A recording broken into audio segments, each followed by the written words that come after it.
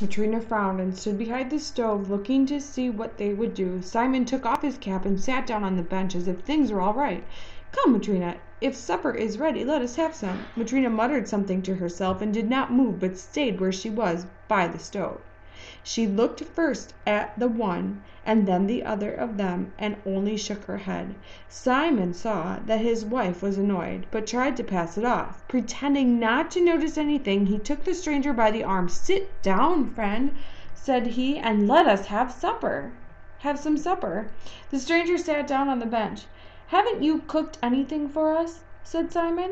Matrina's anger boiled over. "I've cooked, but not for you. It seems to me you have drunk your wits away. You went to buy a sheepskin coat, but come home without so much as a coat as you had on to bring a naked vagabond home with you. I have no supper for drunkards like you." "That's enough, Matrina. Don't wag your tongue without reason.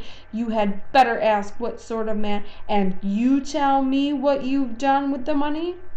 Simon found the pocket of the jacket, drew out 3 ruble notes, and unfolded it. "Here is the money.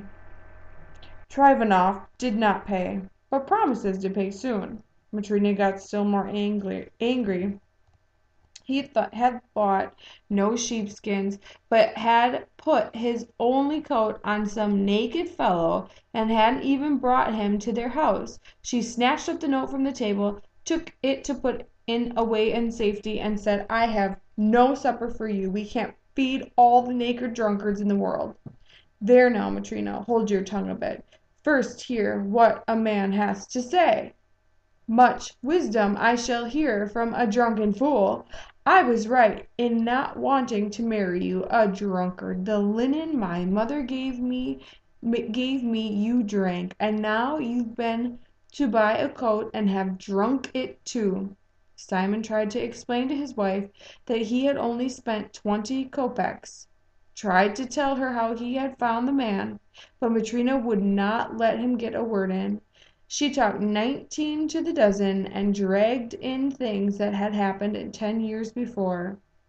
Matrina talked and talked, and at last she flew Simon and seized him by the sleeve. "Give me my jacket. It's the only one I have, and you must needs take it from me and wear it yourself. Give it here, you mangy dog, and may the devil take you." Simon began to pull off the jacket and turned a sleeve of it inside out. Matrina seized the jacket and burst its seams. She snatched it up, threw it over her head, and went to the door. She meant to go out, but stopped undecided. She wanted to work off her anger, but she also wanted to learn what sort of man the stranger was. Matrina stopped and said, "If he were a good man he would not be naked. Why, he hasn't even a shirt on him. If he were all right, you would say where you came across the fellow." "That's just what I'm trying to tell you," said Simon. "As I came into the shrine I saw him sitting all naked and frozen. It isn't quite the weather to sit about naked. God sent him to me, or he would have perished. What was I to do?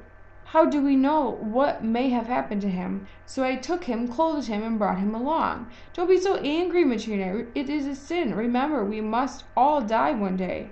Angry words rose to Matrina's lips, but she looked at the stranger and was silent.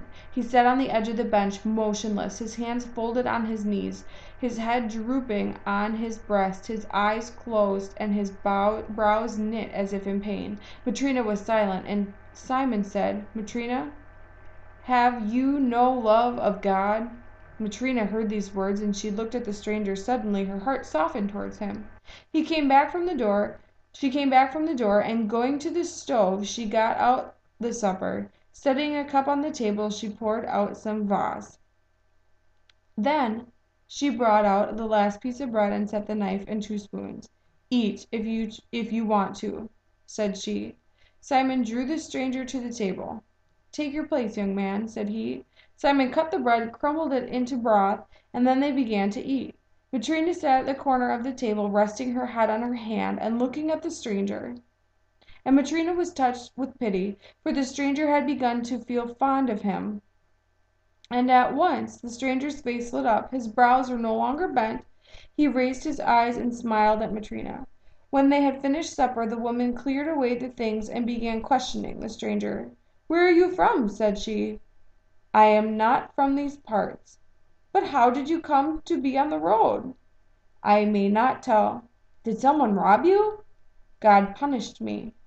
"And you were lying there naked?" "Yes, naked and freezing. Simon saw me and had pity on me. He took off his coat, put it on me, and brought me here. And you have fed me, give me drink, shown pity on me. God will reward you." Matrena rose, took from the window Simon's old shirt she had been patching, and gave it to the stranger. She also brought out a pair of trousers for him. "There," said she, "I see you have no shirt. Put this on, and lie down where you please, in the loft or on the stove." The stranger took off the coat, put on the shirt, and lay down in the loft. Matrena put out the candle, took the coat, and climbed to where her husband lay on the stove. Matrena drew the skirts of the coat over her and lay down, but she could not sleep. She could not get the stranger out of her mind. When she remembered that she had eaten their last piece of bread, and that there was none for tomorrow, and thought of the shirt and trousers she had given away, she felt grieved. But when she remembered how he smiled, her heart was glad. Long did Matrena lie awake, and she noticed that Simon also was awake. He drew his coat toward him. "Simon!" "Well?" "You have had the last of the bread, and I have not put any to rise. I don't know what we shall do tomorrow. Perhaps I can borrow some from our neighbor Martha." "If we're still alive, we shall find something to eat."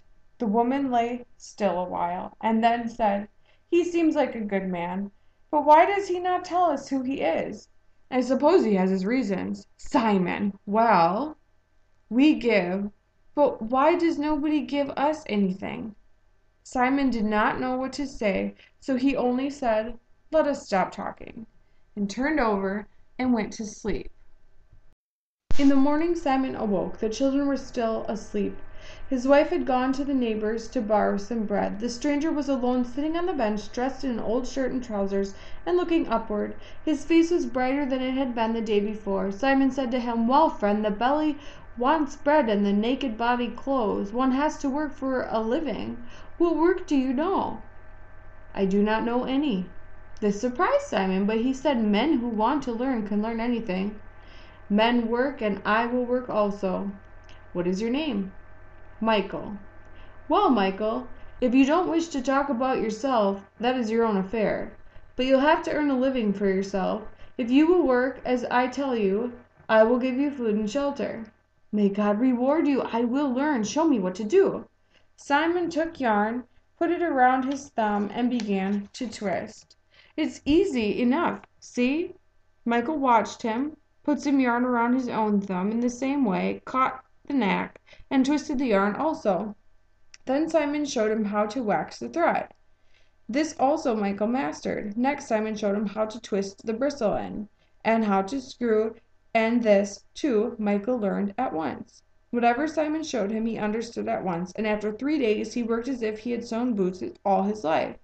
He worked without stopping, and ate little. When work was over, he sat silently, looking upwards. He hardly went into the street, spoke only when necessary, and neither joked nor laughed. They never saw him smile, except that first evening when Matrena gave him supper. Day by day, week by week, the year went round. Michael lived and worked with Simon. His fame spread till people said that no one sewed boots so neatly and so strongly as Simon's workman Michael. From all the district round, people came to Simon for their boots, and he began to be well off. One winter day, as Simon and Michael sat working, a carriage on sledge runners, with 3 horses and sleigh bells and bells, drove up to the hut. They looked out the window. The carriage stopped at the door. A fine servant jumped down from the box and opened the door. A gentleman in a fur coat got out and walked up to Simon's hut. Up jumped Matrena and opened the door wide. The gentleman stood to enter the hut, and when he drew himself up again, his head nearly reached the ceiling, and he seemed quite to fill his end of the room. Simon rose, bowed, and looked at the gentleman with astonishment.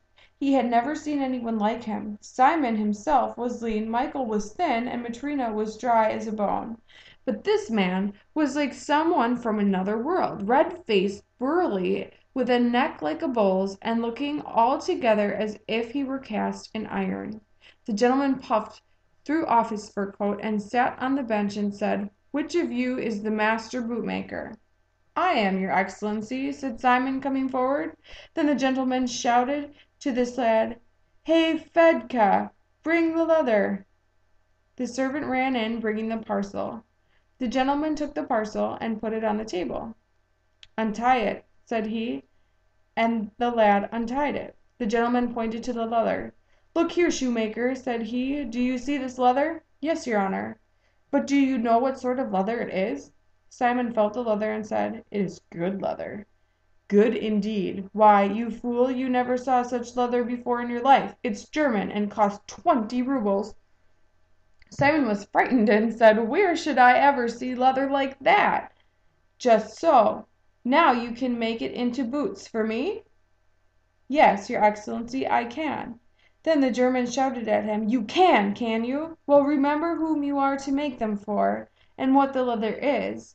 You must make me boots that will wear for a year, neither losing shape nor coming unsewn. If you can do that, take the leather and cut it up, but if you can't say so, I warn you now, if your boots come unsewn and lose shape within a year, I will have you put in prison. If they don't burst or lose shape for a year, I will pay you 10 rubles for your work." Simon was frightened and did not know what to say. He glanced at Michael, and nudging him with his elbow, whispered, "Shall I take work?" Michael nodded his head as if to say, "Yes, take it." Simon did as Michael advised and undertook to make the boots that would not lose shape or split for a whole year. Calling his servant, the gentleman told him to pull the boot off his left leg, which he stretched out. "Take my measure," said he. Simon stitched a paper measure 17 inches long, smoothed it out, knelt down, wiped his hands well on the apron, so as not to spoil the gentleman's sock, and began to measure. He measured the sole and round the instep, and began to measure the calf of the leg, but the paper was too short. The calf of the leg was thick as a beam. "Mind you don't make it too tight in the leg." Simon switched to another strip of paper. The gentleman switched his toes about in his sock, looking around at those in the hut, and as if he noticed Michael. "Whom have you there?" asked he. "This is my workman. He will sew the boots." "Mind," said the gentleman to Michael, "remember to make them, so they will last me a year." Simon also looked at Michael, and saw that Michael was not looking at the gentleman, but was gazing into the corner behind the gentleman as if he saw someone there. Michael looked and looked, and suddenly he smiled, and his face became brighter. "What are you grinning at, you fool?" thundered the gentleman. "You had better look to it that these boots are ready in time." "They shall be ready in good time," said Michael. "Mind it is so," said the gentleman, and he put on his boots and his fur coat, wrapped the latter around him, and went to the door. But he forgot to stoop, and struck his head against the lintel. He swore and rubbed his head. Then he took a seat in the carriage and drove away. When he had gone, Simon said, "There's a figure of a man for you.